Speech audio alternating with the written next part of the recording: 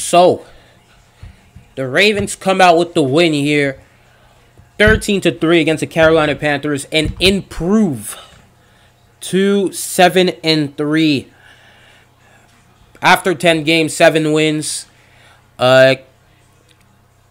Keeping the lead, keeping the 1-game lead on the Bengals in the AFC North. So pretty much the Ravens won, the Bengals won, Steelers and Browns both lost. So hey, you would prefer a Steelers win so that the Bengals fall 2 games behind? It's a little bit tricky, but the Steelers losing is really, it's really not the worst thing to do. It's really not the worst thing to happen, honestly. Because, again, if the Steelers win, you give them hope. They kind of have hope at, what, 4-6 at this point for them. And we have 2 Steeler games, so them coming into these games with hope could be a bad thing for us. And also, the good thing also, we could crush that hope. They could have hope the whole time, and we can just crush it when we play them. But also, the Bengals would be 2 games behind us instead of 1. So that's the downside of that, really. And the Bengals win. Downside, again, they're still 1 game behind us only. But the Steelers, they lose hope earlier. And Browns, Bills, you already know, their hope was already gone. So, hey, it's really not the worst thing. It would have been better if it was, honestly, it would have been better if the Bengals lost. But it's fine. It's fully good. So let's talk about the game here. The Ravens game. I was just talking a little bit of talk with the scenarios here. And also, a Bengals loss, the earlier we can clinch the division. But it's all good. It is all good. So, let's talk about the game here. As you look at the score, it was really low scoring. It was a low-scoring affair. Again, if you like defense, you enjoyed the game. If you're not an old fart, then you hated the game, basically. So that's pretty much all I'm gonna say at first about it. But let's talk about the defense first, because I cannot wait till the end of the video to talk about the defense. I really cannot. The defense played lights out. The defense played absolutely lights out. I'm gonna go through the stats before we get into some more comments. So I'm gonna pull up the stats for this game on defense. So again, Patrick Queen led the team again in tackles with 9 sacks. Roquan Smith got a sack. Jason Pierre-Paul got a sack and an interception. Calais Campbell got a sack. Big hit. Big hit on Baker Mayfield. He actually got a big hit on Andy Dalton 2 weeks prior. So, yeah. Marlon Humphrey, he has a forced fumble and an interception. No, he doesn't have a forced fumble. He recovered a fumble and he got a pick. Marcus Peters has a forced fumble. I don't know if he should have had a touchdown, but alright, I guess. Because again, he recovered the ball and they blew the whistle dead. Very weird play. But hey, the defense was really the spotlight of this game. The defense played lights out. This is the first time. This is like the defense has been playing better every week. Every week since week 2. Every week the defense has been playing better. Big props to Mike McDonald and his team to really get that defense to where it needs to be. Because again, the Ravens' philosophy, you spend a lot of money on defense. So it needs to be playing lights out. So again, it played exactly how it should be playing at all times. And again, in today's game, we're like, you know, the league today, it does not allow you to play defense. All right, it's an offensive league. It does not allow you to play defense, which is why I don't like when we spend all resources on defense. But if we do it like that, it should work. We should be playing that way. But again, it is very impressive to only hold a team, no matter who, to 3 points. To 3 points in 2022 in a scoring league, in an era where, again, today's game, they do not allow you to play defense. The rules benefit offense way, way too much today. Especially through the passing game. And also, talking about the Panthers, their offense hasn't been too bad.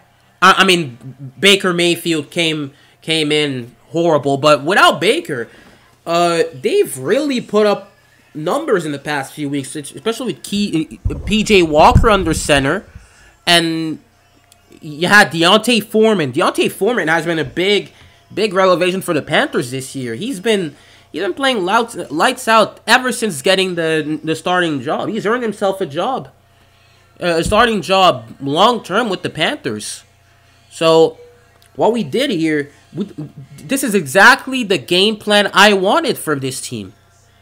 What we do, we hold D'Onta Foreman, we stop their run game, put the game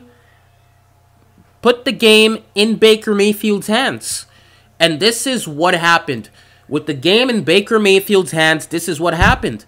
He crumbled. We put Baker Mayfield in a torture chamber today in this game. We really did that. Baker Mayfield could not breathe. He was able to do absolutely nothing. And again, Baker Mayfield has only beat us, what? Twice? He's won only once against Lamar Jackson.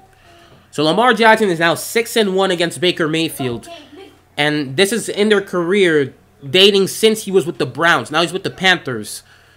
But again, Lamar owns Baker once again. And we pretty much executed the game plan exactly to what I wanted it to be. We decided to go and put the game in Baker Mayfield's hands. And look what happened. He crumbled. The pass rush, we got sacks, we got to Baker. Their O-line isn't too good. Like I said in the preview, their O-line isn't too good. But what did we do? We got at him. We had, I think, 3 sacks. Well, yeah. Queen got half a sack. Calais got a sack. JPP got a sack. And Roquan Smith. So we got 3.5 sacks on Baker. I'm liking it. We actually got to him, and we pressured him a ton as well. And the turnovers, man, Marcus Peters and Marlon Humphrey, they've been locked down this game. Marcus Peters might have played his best game this season. Peters this year, he's been a bit shaky. He hasn't been perfect, but he's been good. He hasn't been too bad. You know, he's been burnt a few times. I think he's had the most trouble against Mike Evans a few weeks ago on Thursday Night Football. But again, he hasn't been bad. He's been a bit overhated by the fan base because of his little mistakes and shit. But hey, he's really been fine. And Marlon Humphrey's been perfect this year. There's nothing I can really say bad about Marlon Humphrey this year. He's been perfect. And again, this is the best for Marlon Humphrey, man. After what happened last year, man, and And what's funny is that last year, he wasn't even that bad. He wasn't even that bad last year. Like, he had a slight down year in 2021, yes. He was not healthy, though. And he was called washed. He was completely forgotten in cornerback lists. And he came back to All-Pro Marlowe. And he's easily a top 5 corner in the NFL. And there's no debating it. There is absolutely zero debating it. And really, he's been perfect this year. And again, it's not talked about enough around the league. It was extremely talked about when he was struggling even a little bit. He was again, he was struggling even a little bit, and he was getting scrutinized for it. But then now, look, he's been perfect this year, and it's not talked about enough. People like talking about Sauce Gardner, Tariq Woolen, Patrick Surtain. They've been studs. But Marlon Humphrey, he's been perfect. He's been perfect. So hats off to Marlon Humphrey, man. Big personality off the field, an incredible player on the field. He wasn't even that bad last year. But man, I love the Humphrey we're seeing this year. And I'm going to say it. This is the best Marlon Humphrey has ever been. This is the best version of Marlon Humphrey we've ever seen in his career. And that is crazy to think about. That is crazy to think about. Honestly, man. Extremely crazy. So, again, I need to dedicate a little bit on him. Love Marlon Humphrey, man. You gotta love Marlon Humphrey. But, dude. So, now. This is... We're gonna need to talk about the offense here, okay? Defense did their job perfect. Really did their job. Offensively, let's talk about offensively. I'm going to go through Lamar's stats. Lamar went 24 to 30 out of 33, 209 yards, one pick, sacked 3 times, rushed 11 times for 31 yards and 1 touchdown. And, yeah, man, 76.5 quarterback rating. So, hey. Sharp game. Kenyon Drake, 10 rushes, 46 yards. Not as good as he was. Justice Hill, 7 for 30. Ricard, 1 for 4. Duvernay, 1 for 4. Receiving, 9 receptions for Demarcus Robinson, 128 yards. 6 for Mark Andrews for 63. Justice Hill, 3 for 8. Kenyon Drake, 2 for 7.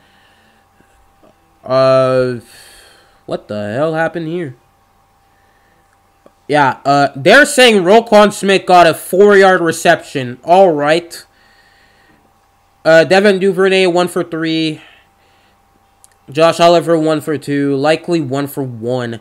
Mike Davis, 1 for -3. So, again, Demarcus Robinson was the guy who showed out in the past game. Mark Andrews coming back from injury, did okay. He did his thing here.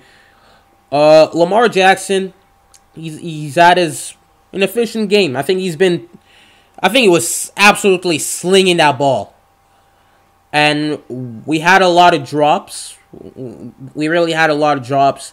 James Prochet, I'm going to talk about him later. But yeah, I think Lamar, he played a good game. The stats, he didn't have like 22 passing touchdowns in that game, but hey, he played a good game. He played a good game. He maybe had like 1 or 2 missed reads, missed throws, but man, he was really sharp. He was really sharp, and Mark Andrews being back didn't make him go back to him trying to spam Andrews. It didn't change it. He's really been... he has really been spreading the ball around. You know, spreading that ball around. So, hey, looking fine here. But again, man, the past game, Demarcus Robinson, he showed out. You would think that, again, you would want to use him more, maybe. But, hey, we had Duvernay going off at the start of the season, and look what happened. Absolutely nothing in the past few games. He's had like 2 receptions in the past 2 weeks of football. So, hey, we really see what they're doing, and we don't give him more opportunities. We don't go with the hard hand. So, I can't really expect more. But yeah, the offense has really sucked. And on top of that, we lost Ronnie Stanley as well. Ronnie Stanley and Kyle Hamilton are both left the game. Ronnie Stanley, they're saying he's going to the right direction. Same for Kyle Hamilton. For Kyle Hamilton, they're saying his knee is stable. So, all right. We're going to have more tests for Ronnie Stanley by the time I'm recording. But overall, better news, I guess, for their injury updates. But yeah, man. But hey, where do I even start? Where do I even start, man? Because again, we need to talk about Greg Roman. We're going to need to talk about Greg Roman, man.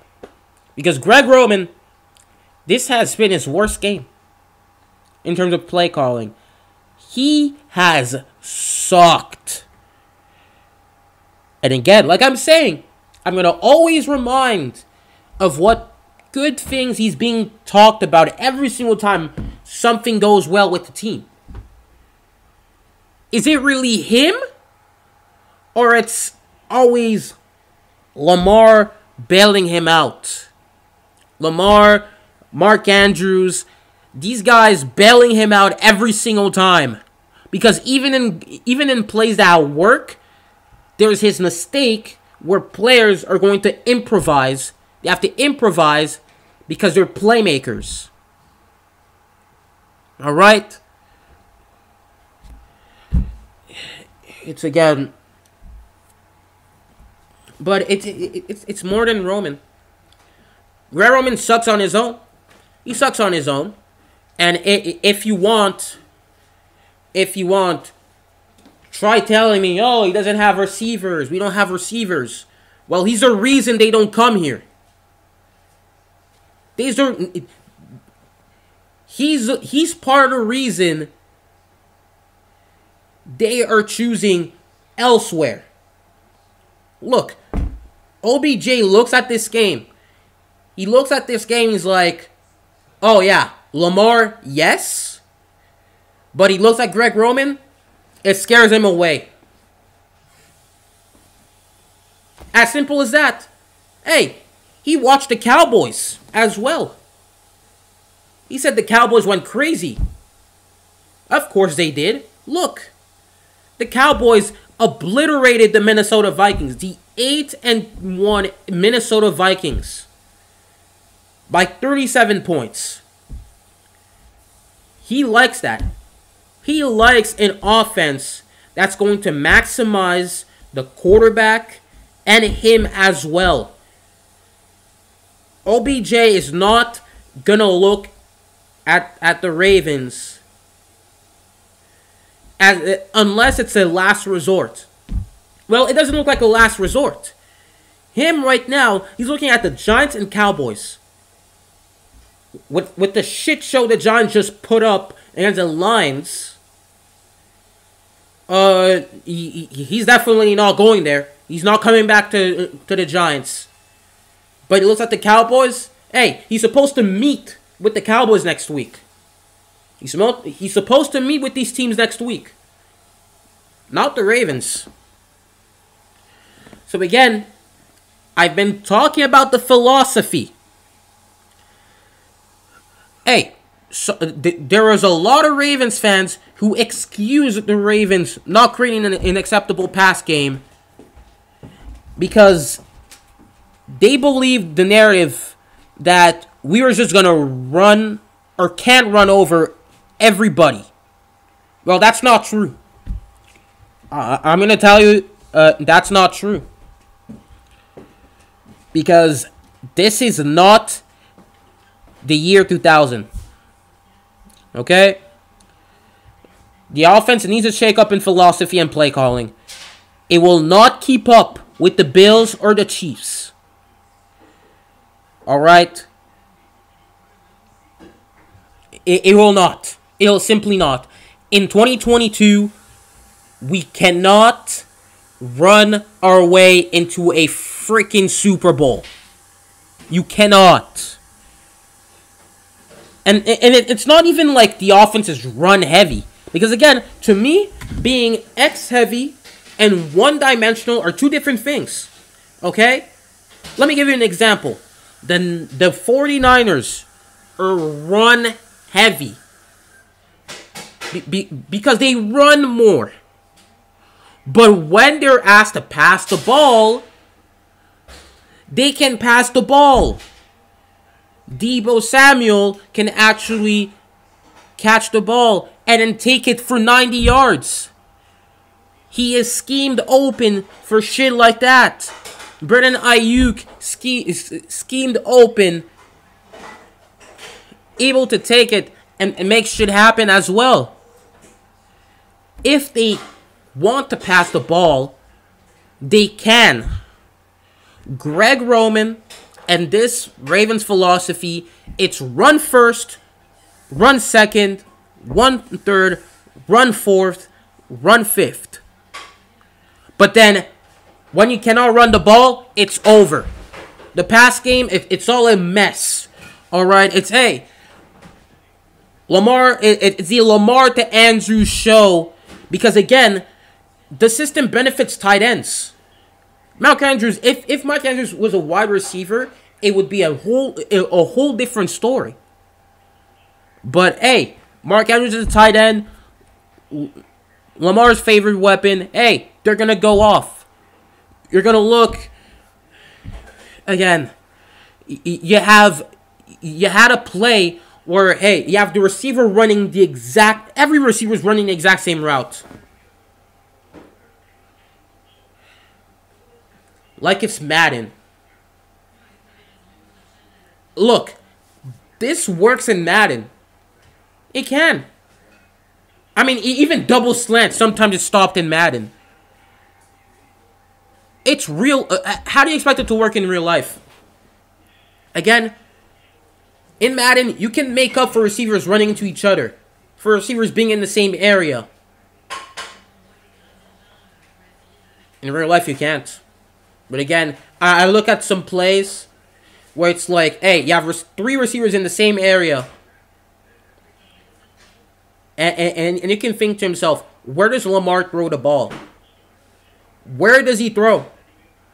Because you have three guys in the same area. One other guy is just somewhere where it's impossible to reach. Or you can have all the guys running in the exact same side of the field. And then Lamar forced to improvise something. Like, dude. It's impressive. It's impressive how Lamar made this shit work since 2019. It's impressive how Lamar went on and won an MVP with that offense. And again, like these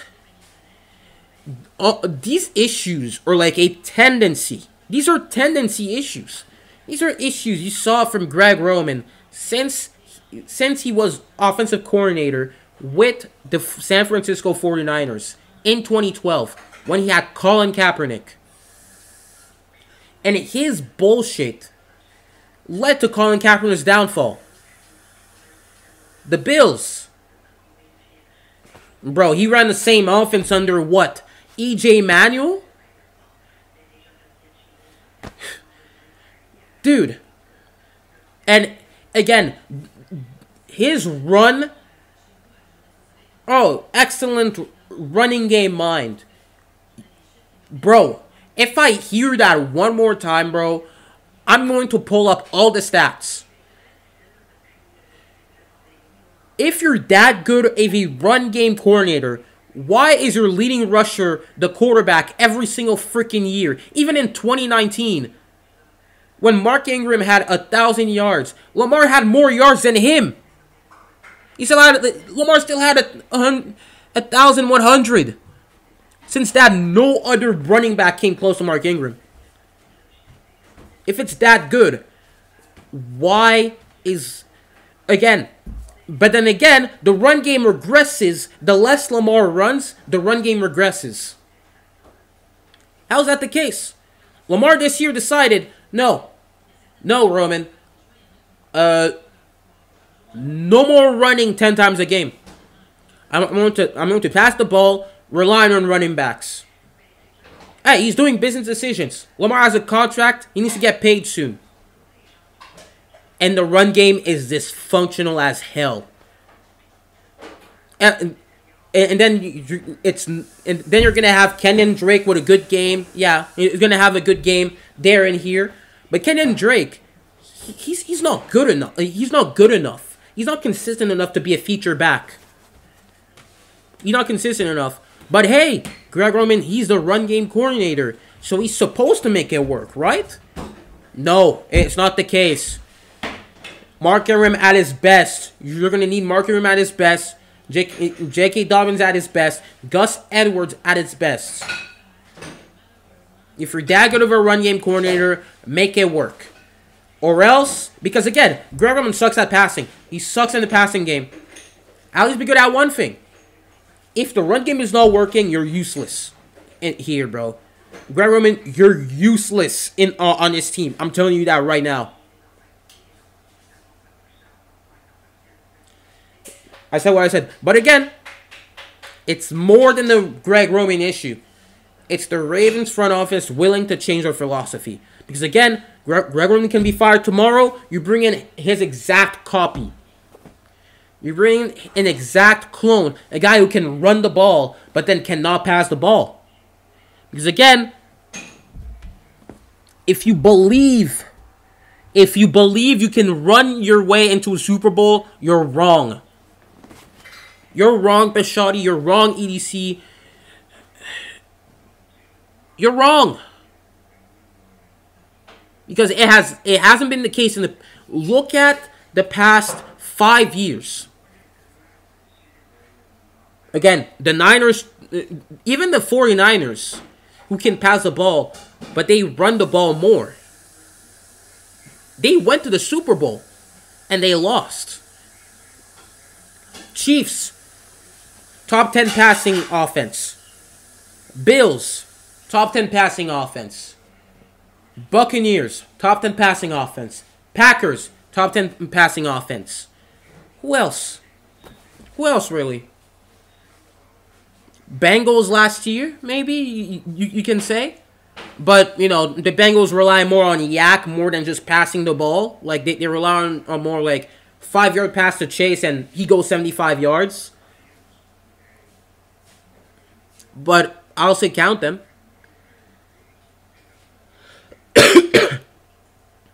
What they have in common is they were good at passing the ball. They were top 10 passing offenses.